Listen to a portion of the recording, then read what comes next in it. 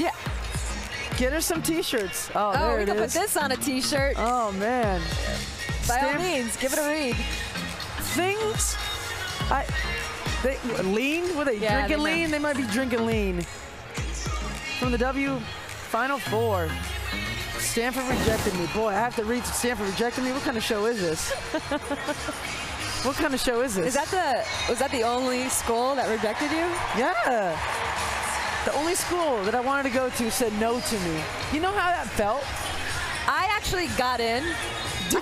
So you rejected them. It's the only school. Do you know how much they hate you? It's the only school I had to apply to. Right. I got in, and my mom promptly put that acceptance letter on our refrigerator. Wow. Didn't care about UConn so much, but the Stanford acceptance letter made it to the fridge. And then you said no.